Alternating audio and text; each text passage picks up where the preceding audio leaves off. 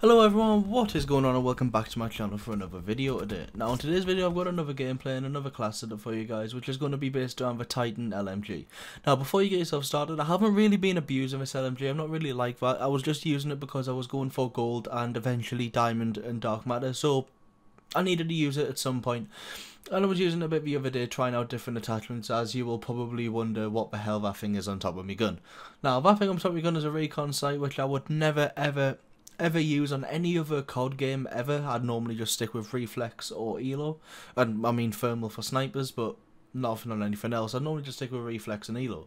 Now thing is with this, it works like the Varix 3 did halfway through BO3, where it kind of like makes the recoil almost like nothing at all. Like the Titan doesn't really have recoil anyway, but it makes the little tiny little recoil it does have almost like minuscule, almost like not noticeable at all. As you'll see, for the gameplay, the gun's just not moving at all. I'm just absolutely beaming kids. Now that's just because of the Titan, how good it is. Now I would probably say this is the best class setup after the update, because reflex just doesn't feel right on this gun for some reason. Like whenever I use reflex, it just doesn't feel good. Now it really does change with its scope. Now apart from the scope, I was using quick draw because obviously it's an LMG, you want to be aiming down sights faster.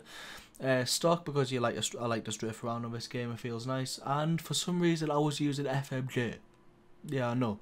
FMJ is not normally a attachment I normally use on any COD game, but with exceptions for this, of the fact that on BO4 FMJ like completely takes away the enemy's body armor. Even if you hit them once, you'll just one pop their body armor, which is really nice on this, because considering like body armor is really annoying to go up against. Now I do get like a nuclear in this gameplay. I didn't get any unstoppables though, and I should have got it a lot faster, but for some reason the spawns decided to flip on me. But if I kept getting spawns, I could have got it a lot faster and would have had a few unstoppables to go with it. Now having said that, is it like again any guns you want us to use? I am slowly working my way through all of the different guns. So like if you suggest, for example, the cordite, I might not be able to get the gameplay as soon as, but I will get it for you at some point.